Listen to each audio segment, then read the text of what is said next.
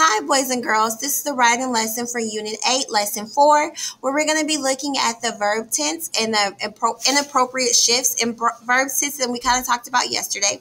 And then we're also going to look at the root words and suffixes for tion and sion and how they're used in sentences. And also, we're going to look over and discuss the rubric for our persuasive essay. Okay, so the first thing that we're going to look at is activity 4.4, and that's where we're discussing those verb tense. And so what you're going to do, and we're going to work through the first one together, is read these paragraphs and then identify how and what we should change of those inappropriate shifts in the verb tense. For example, on sample number 1, it says, most tribes from the plains and neighboring regions were semi-nomadic. This means they not live in one place all year long. For example, plain tribes usually follow the buffalo, and they also go to special camps during the frigid winters.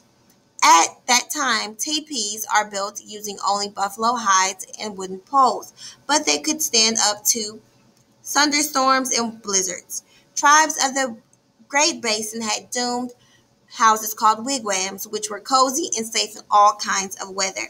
So, boys and girls, we're going to identify where we need to change those verb tense, okay? So let's look at, again, some of these sentences in sample 1.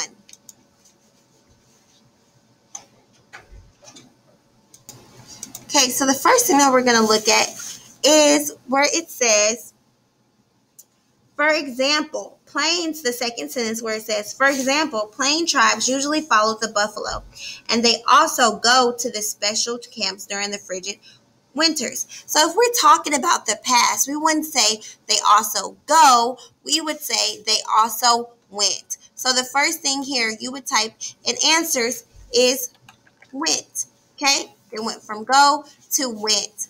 Alrighty. Now, let's look at and see if there's anywhere else we need to change. So let's read it from the beginning. Most tribes from the plains and neighboring regions were semi-nomadic.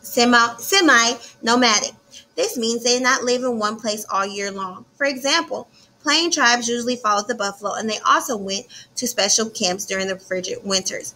At that time, teepees are built using only buffalo hides and wooden poles, but they could stand up to the thunderstorm and blizzards.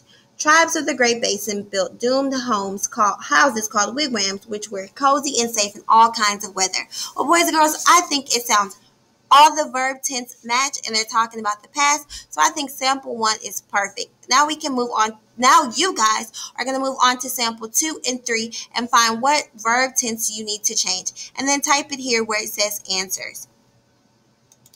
Okay, our next activity is we're going to be talking about those suffixes, which we know are at the end of a word, and how they both change the actions into nouns. So tion and sion both change those actions into nouns. And when you add these suffixes to a verb, the new word is now a noun. Okay, for example, divide and division. So divide is a verb. You divide the pieces of candy. Division is a math subject that you learn in your courses, math courses. So let's look at number 1. It says, which one are you going to type in?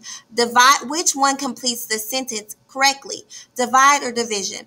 The teacher asked us to blank into groups to complete the activity. Do you guys think it's divide or division? She asked us to what? Divide. So for the answer here, you're going to put divide. And go ahead and make sure that you kind of underline it, because I know when you type in there, it might do that. And so now I can know that it is divide.